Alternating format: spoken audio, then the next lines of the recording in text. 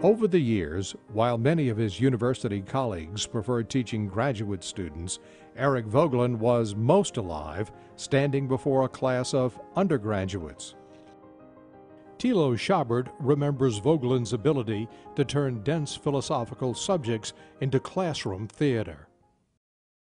He struck us by his youthful mind, his youthful behavior. In the lecture room, he really was a great performer. It was a theatrical event to watch him giving a lecture. Timothy Fuller discovered Voegelin as a college freshman. He was one of the people who introduced me to the fact that almost all important political thinkers in the history of Western political thought had connected politics and religion. And what happens when powerful political movements turn into virtual religions, nurturing the notion among true believers that non-believers are worthy of sacrifice in the name of the greater glory of the cause. Voegelin is one of those great 20th century prophets or voices in the wilderness, in a sense, warning us and calling our attention to the abyss which is opened up by that sense of unlimited human power.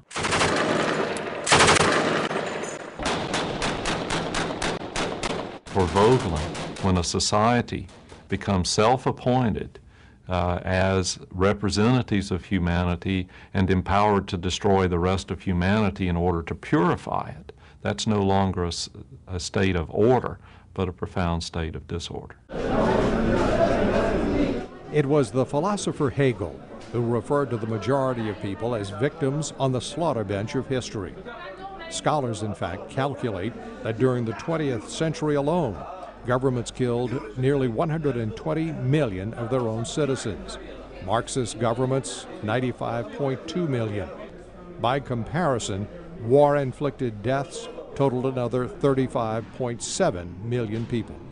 He was someone who gave cognizance to the fact that the 20th century is probably the bloodiest century in human history.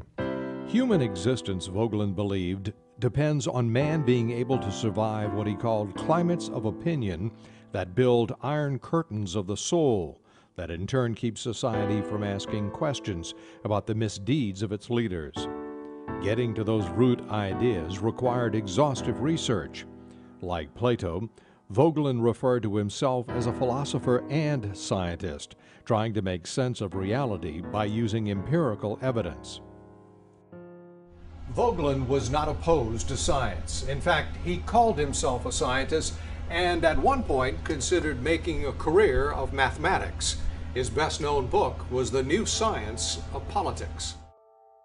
Voegelin's big achievement was that his new science of politics was more than an elemental analysis of power or group processes. It was a new way to look at man, an analysis that rested on the Greek and Christian visions of philosophy, as well as a careful study of the origins of Christianity and its influences on thinkers and political leaders down through the ages. While he was a non-practicing Christian, Voegelin was nonetheless a man of faith, who also authored detailed explorations of the Bible. Those studies led him, during a 1963 interchange with famed historian Arnold Toynbee, to question the very use of the word religion. I'm very doubtful about the value of using the term religion at all. You see, for the larger part of the history of mankind, nobody knew that they had religion. And in the Bible, for instance, the term does not occur at all. No matter how it was defined, Voegelin knew more about religion than most believers.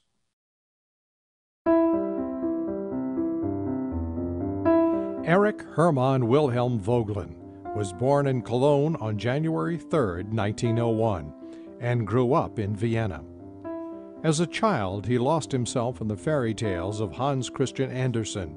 An embarrassing incident in a high school science class, however, may have seared his intellect with a lifelong obsession for knowing all he could about everything he studied. When a teacher asked him to identify a source of citric acid, young Eric drew a blank on the answer, squeezing lemons. And I thought there was some complicated chemical process involved which had something to do with the chemical composition. And then I was thundered down as an egregious jackass because I didn't know that citrus acid is obtained by squeezing lemons. I got a bad grade in that semester. Voegelin went on to study political science at the University of Vienna, where he was awarded a doctorate in 1922. For 3 years during the late 20s, he was a Rockefeller Scholar at Columbia, Harvard, Yale, and the University of Wisconsin, followed by a year in France, before returning to Vienna, where he served on the law faculty at the University of Vienna.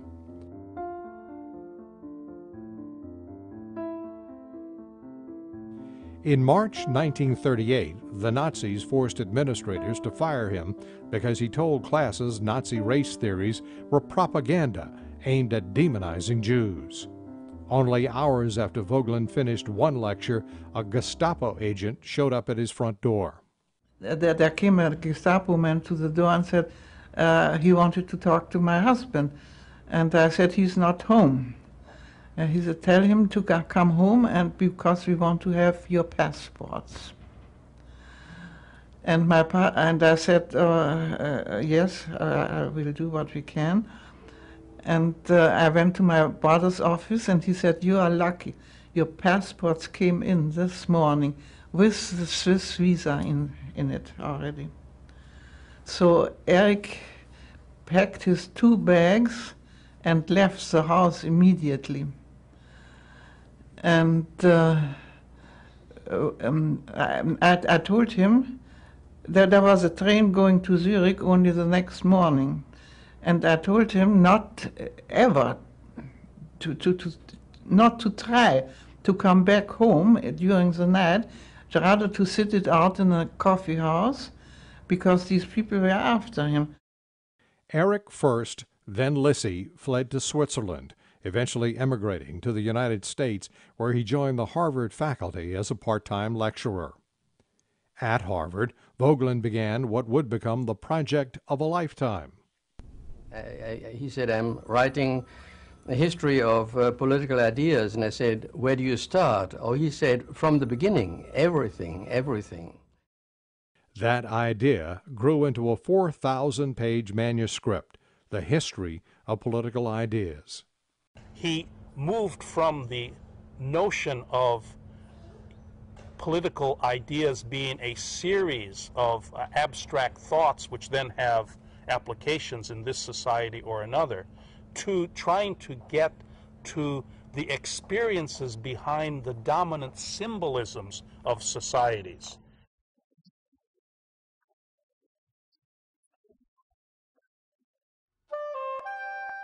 To do that, Voegelin traced symbolism through antiquity.